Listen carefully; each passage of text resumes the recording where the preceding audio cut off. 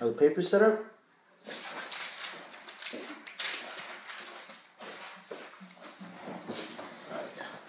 Hello, I am Max Montoya. And I am Alex Becerra. And we are our Book Talk anchors. Today we will be talking about a book called The New Year's Party by R.L. Stine. This is a great book, so we would give it a 4.5 stars out of 5. So let's start with this book talk. In the beginning, Jeremy gets humiliated at a New Year's Eve party. So him and his sister Beth take off in his old beat-up Ford Fairlane. It is snowing and the roads are icy. Jeremy is so angry that he drives recklessly. He isn't paying attention to the road, so when a boy is walking by, Jeremy runs him over. They continue driving after they hit the boy. A few minutes later, Jeremy loses control and crashes. A group of kids go to Shady Side High named Rini, Rita, Ty, Sheen, and Artie. 2 new teens join Shady Side halfway through the year. They are Liz and PJ. Liz bumps into Rini at Rini's locker and they become friends. Rini's friends also become friends with Liz and PJ. Artie was driving in Mark's car with Rita, Rini, and Sheen. They were driving and PJ ran a stop sign. PJ crashed into Artie once he ran the stop sign. All the people in Mark's car were okay, but PJ was knocked out for a couple of minutes. Rini's parents were on vacation, so she threw a Christmas party. They had planned a joke on PJ with a girl named Sandy. She was the hottest and most popular girl in school. Sandy asked PJ to the party. They showed up and started dancing. Sandy gave PJ a long, sizzling, hot kiss on the lips. Right after, she fell to the ground and pretended to be dead. PJ had a heart murmur, so 2 minutes later he passed out and did not wake up. Liz, PJ's sister, finds out her brother passes out at Rini's party. PJ goes missing, so she wants to get revenge on Rini and her friends. She looks for her first victim, Mark. She finds him and breaks his neck when he is alone. A few days later, she kidnaps Sandy at a restaurant. She breaks her neck as well and puts her face down in a trash can. Finally, Liz invites Rini and her friends to a New Year's Eve party to finish the job. Are you tired of having fingerprints everywhere? Well, now you could change all that with our new and improved Red Birdie gloves.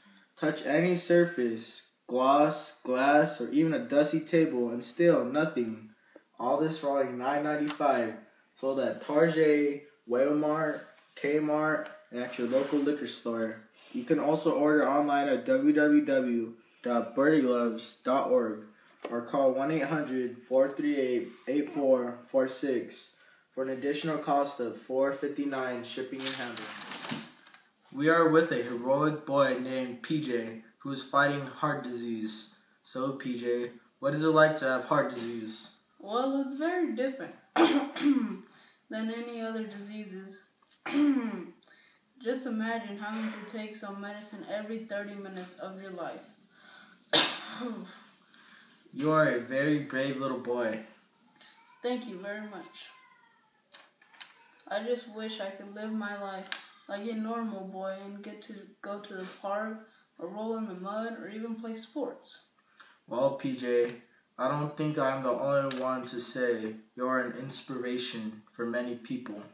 If you would like to help PJ out, just call 1-800-951-9511 for a small donation. Again, that's 1-800-951-9511. For just $2 a day, you can save this boy's life and many others fighting heart disease.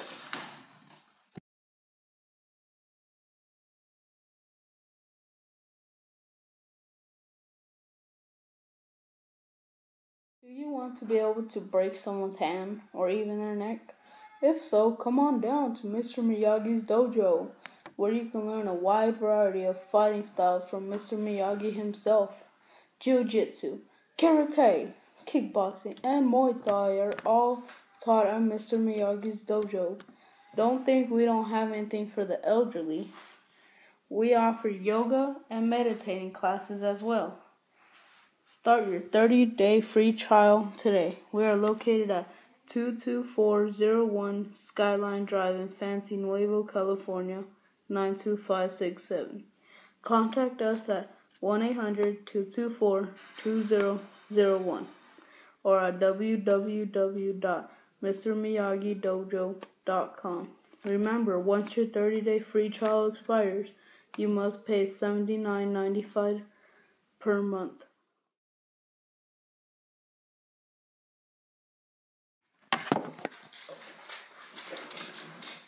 Hello there, people of America. We're at the famous Alex Becerra's house with Elizabeth. So, Elizabeth, what are some of your hobbies? I like to practice assassination tactics. So, what is your purpose in the book? I am a teenage girl that dies, then my spirit is trapped in the human world. Then teens humiliate my brother, so I decide to assassinate them. Well, that was very nice of you. Well, that's it for today, guys. See you next week on the Max and Alex Show.